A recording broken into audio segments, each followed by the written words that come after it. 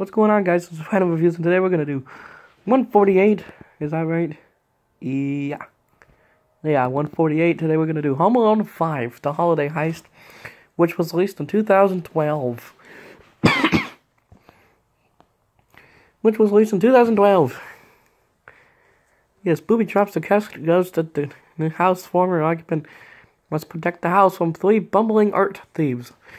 So at least they try to do something different, but again, that's pretty much the same movie, but different style or different thieves. Yeah. So of course this one has Ed Asner and of course Malcolm McDowell. Yes, and I think it was either this one or the last one that they were gonna make a Home Alone TV show off of it. And I was like, how the hell are you gonna do that?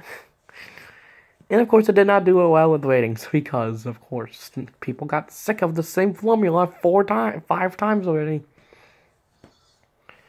So yeah, I mean, I'm not gonna be too harsh on it, but I am gonna give this a 3.5 out of 10 because at least it's somewhat watchable, but not honestly horrible. I've seen worse movies than these, but it's just like, why?